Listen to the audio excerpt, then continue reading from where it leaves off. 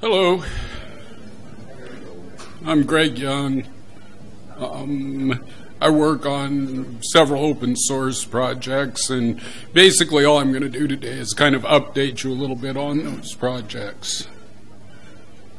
The projects that I work on presently, I'm working mostly on Lucide, but I also do File Manager 2, Lswitcher, eFTE, which is a file, which is an editor, and I've updated the multimedia plugins, except they don't want to work properly, and then a few other minor things that I do.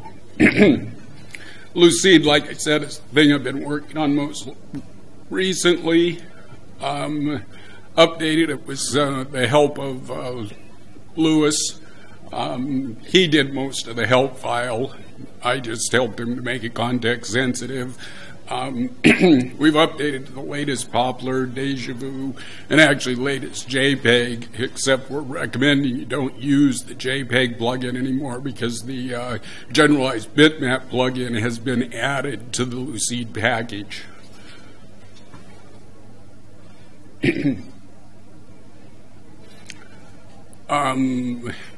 I took all the crap Lucide puts into OS2 INI out of it and put it into its own INI file to try to cut down on some of the clutter. It cleaned up the interface in some ways, which you may or may not ultimately notice, and got some more features into the printing, and now have accept queue support. Yeah. Why don't you link to Lucide? Because this gives you accept queue support right away. You don't have to edit. It's in Lucide. Sounds like a good idea. The reason I didn't do it is because I didn't know that I could. That's what we did in Lucide. I mean, it's one of the good things Lucide does. Okay. Yeah, just link it, link your executable with it. Nothing more will give it to you for free for an application. And any thread, and even the main one, and any thread started by begin thread, and it will just work. So not any single line of code. Okay, sounds fair. I will make the changes. And now, what do we need to do for Lucide? Well, annotation support doesn't exist in it presently. While you can fill in some of the blanks in those fill-in forms, there's a lot of them you can't. And that was originally because Poplar didn't support it. But at this point, Poplar does support it, so I need to include the support across into Lucide. It has some weird printing problems. There are some native OS2 print drivers that it simply doesn't work with, which I'm not clear why. And I've had reports that there are some PDFs that don't print, even though other ones will with the same driver. So that's the biggest area I need to work on, is the printer support. And then better localization support, little things like, at least for me, it's a problem that all the measurements for the page margins are in millimeters, not in inches. I'm sure for most people in this room that doesn't really matter. It's just hard-coded in millimeters. Because it was originally the choice for PDFs instead of QPDF. The biggest reason for this, to use this instead of QPDF, is so you can use old OS2 print drivers, which is my biggest problem. Is I can't print from QPDF because I'm using an HP LaserJet driver.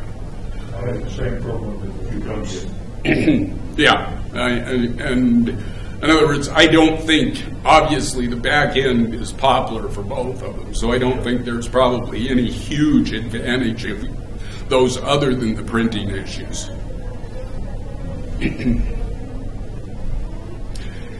Well, FM2, I say I work on it, but I haven't fixed anything in it recently. I went back to the last release, and basically I haven't committed anything even. I probably have some code that I've written that hasn't been committed, but that's about it. Is anybody using it other than me, since I haven't heard from anybody forever about it? If you found some bugs, let me know. Probably something I should get back to. Lswitcher is probably the one that I should be targeting most. Lswitcher, the last version, had a maddening feature that if you just rebooted, Control-Alt-Delete reboot, it would lose everything when you reopened it. They'd disappear. They'd be open, but you couldn't find them. Well, the reason is that the previous author had tried to set it up so that they'd be put back where they were on their various pages. So he mapped them in the INI file to wherever they were located. The problem is that when you rebooted, that all got slaughtered, and so they're out there someplace. You can easily find them. You can just go out and grab them. But what they've been is they've been mapped completely off of all of the screens. So they're not gone, but it is sort of maddening when you reopen stuff. I figured out where he had done that, and I undid it. And I should basically release the code that undid it. The same problem broke sticky windows, where you can pull up everything on one window. Well, Lswitcher had nicely mapped it to one place. So every time you opened it, you went to that one place instead of it opening on the current desktop.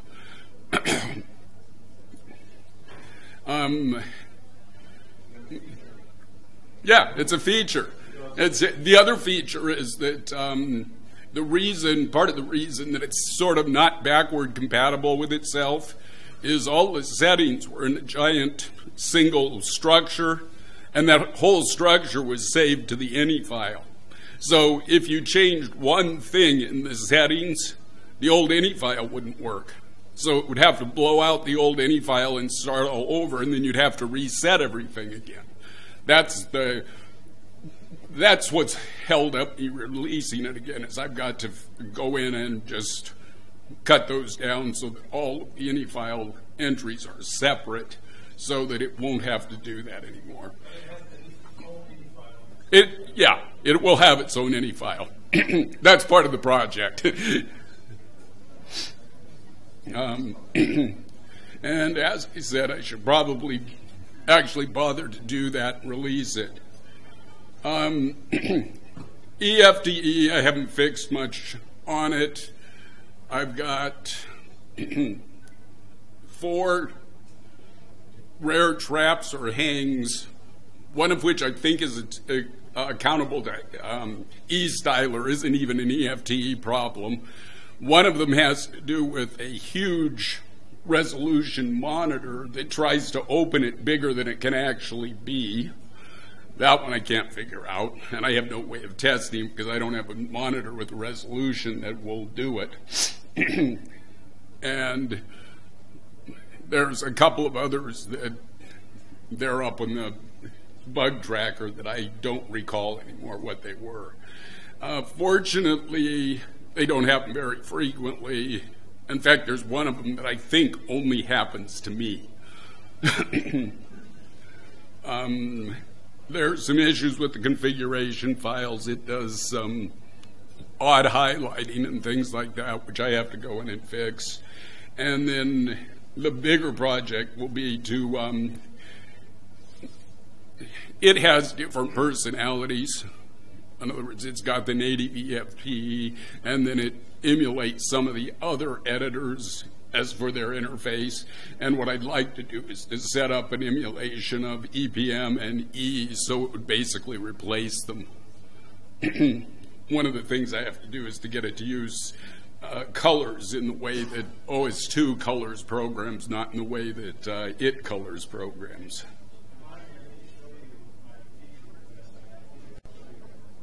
Okay. The multimedia plugins, I've got them all built with the newest libraries. The problem is that the new FLAC doesn't play well with the new Verbius, in that if I try to convert an OOG Verbius format file to FLAC, it crashes the FLAC plugin. And I'm not sure there's any way to fix it, because I'm not sure it's not in the library somewhere that is the problem. But I'm continuing to work on that. The other thing it won't do is there's some very, very high sampling rate FLAC programs out there, and it just won't play them. And I think that it's actually the multimedia stuff in OS2 that doesn't understand it. I am going to try lying to it and tell it that it's a regular sampling rate and see if that'll fix it. But what's the sampling rate that the codec sends to in OS2? Well, it's the FLAC rate is 132,000 is the sampling rate, or 192,000. I'd have to look, but it's something in like 4 or 5 times the regular sampling rate. It'll take 4,800 or 48,000. Yeah, you probably need to do some conversion algorithm there to make it work. Yeah. Yeah, and that's what I'm going to look at doing, or at least attempting to do. Some of the others, the help file compiler in OpenWatcom is actually working and is out there, though it's never been released to anybody. The only one that has all the new fixes in it are actually up on the Lucide SVN. So if anybody needs that compiler, just go out there and grab it off the SVN for Lucide. And I promised someone about 6 months ago that I would compile the latest code for OpenWatcom and actually put it up on Hobbs. Well, I guess I haven't done that yet, but I will attempt to do that in the relatively short term so other people will have access to the newest code. So how can you help with development? Oh, there's a number of things you can do. You could do actual programming. You can write scripts to help automate things. You can update the documentation. And it's probably in a lot of ways better that people out there update the documentation than you have me update it. Obviously, installers are a big issue. Doing releases is time-consuming, and obviously it's nice to have multiple people able to build something, because that way you can have people testing it without having to distribute it in its lovely broken form. And code cleanup is also important. Okay. I taught myself how to program in C and started programming. It's probably been 8 or 10 years ago that I actually did that, but I had no previous programming experience. And the first thing you had to realize is you can't break stuff very easily. Yeah, you can break it really badly in your own setup, but as long as you haven't committed the code, or even if you have committed the code, it's really easy to back it out. So if you put something in that's broken, somebody else can go simply take it out and start again. What you need to do is find somebody to work with. In my case, fortunately, Steve Levine was kind enough to help me and let me mess up FM2 and have stuff pulled out of the SVN on multiple occasions or overwritten. Yeah, committing code that doesn't build is probably bad form. And I've done that. And the truth was, there are things that I took on that Steve probably could have done in 10 minutes that I took 4 hours to do. But the truth is what it did is it saved him those 10 minutes. And it didn't make any difference that it took me 4 hours. So, you need to consider that. Consider trying it. And there really are jobs for all skill levels. Fixing the spelling and the dialogue is simply a question of searching through the code and finding where the misspelling is. And most everybody has the skills to do things like that. Scripting, particularly automating things like building installers and stuff like that. I'm lousy at scripting. John Small did all the scripting for the FM2 builds and stuff like that, because he's pretty good at it. So if you have a skill in that area, there are people out there that could really use your help, because, like I said, having me do those scripts is probably a real waste of time. Updating documentation. First of all, you don't want programmers writing documentation, because they're going to tell you what they think it does, at least what it was designed supposedly to do. Now, you know what it really does because you're actually using it. And so it would be nice to have people who are actually using it and have use cases for it. FM2 has functions that I have never used. I occasionally stumble across one of them, and I'm kind of amazed. Wow, this is kind of a neat little thing. Like, it makes objects. The reason I figured that out was I decided I wanted to make objects for Java out of the jar files and have it automated so it would directly do it. So it would call the right Java and then put in the right parameters and stuff like that. I thought I was going to have to write it from scratch, and I get in there and find out that the function already exists. And all I had to do was modify it slightly to set these up. Like I said, documentation is best done by someone who's really using the feature. One other thing is the IPF codes, all those funny little aspirants followed by something that's in the code. eFTE will actually put those in. It'll take the semicolons and the periods and everything like that and replace them with the code. So you can just pretty much write the help file as a text file, and it will put in most of the coding for it. So you can compile it as an INF or a help file. Yep, installers. Again, this is scripting, which I'm not very good at. And so, well, Lswitcher installs to ECF/apps, which doesn't help us much in Arca OS, because that's not where it should go. It should go to sys. And yeah, there's a way to do that, and that's one of the other things I need to fix.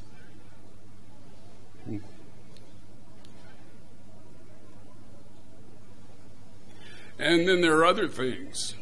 Management of websites.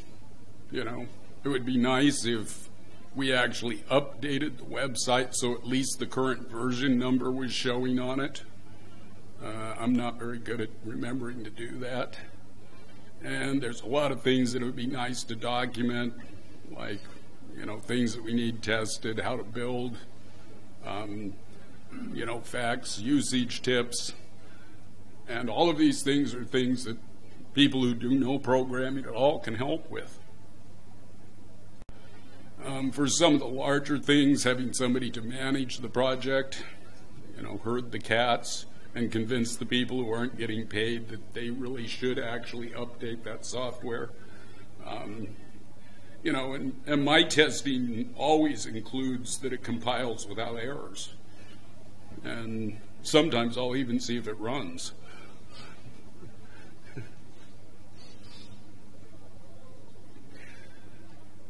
And then bug reports, I have the same complaint that our previous presenters had. Putting it in a forum isn't going to get you very far. Occasionally, I will actually go out and cut the thing out of the forum and paste it into a bug report because I found the report interesting, but not very often. You know, probably if you want to post something in a forum, post the question, where do I report my bug? Someone might actually answer that one, and you might actually get something fixed. There's lots of things you have to do. Before you post a bug, Are you using the latest software? Might have already been fixed, who knows? Did you read through everything and see if there's actually an explanation for your bug that you can do something or change some setting and fix it? Can you reproduce it? It's really, really difficult to do something about something that traps every 365th time it's run. It's just nearly impossible to figure out what is really going on. So if it's not reproducible, probably not going to get fixed. Is your system configured in some odd way? Do you have a bunch of atypical things loaded in? Because those things may be real important to why it's not working. And, you know, do you have the latest drivers and the latest software in most of these areas? Because oftentimes if you just upgrade, it'll fix things. And this was sort of plagiarized from David. When opening a ticket, one item per ticket. Don't load me up with 9 different things you want fixed, because pretty soon I will have lost all of them. And don't usurp someone else's ticket. In other words, don't go in and say, I have a problem very much like this one, because it may or may not be very much like that one. Put in a separate ticket. I would just as soon close them as duplicates as to try to figure out if they're the same issue or not. You know, put in a reasonable summary, something that might catch my attention. You know, the thing, it's broken, doesn't help much. Provide a clear description of it, and probably most importantly, tell me how you did it. How did you get it to crash? Because, as everybody else has said, if I can't reproduce it, it's really, really going to be hard for me to fix it. So give me all the details. That one little funny thing you think that you do that you think, oh, that's got to be unimportant, that might be the most important step in the whole thing. So don't leave it out. Questions? Well, I thank you for your attention.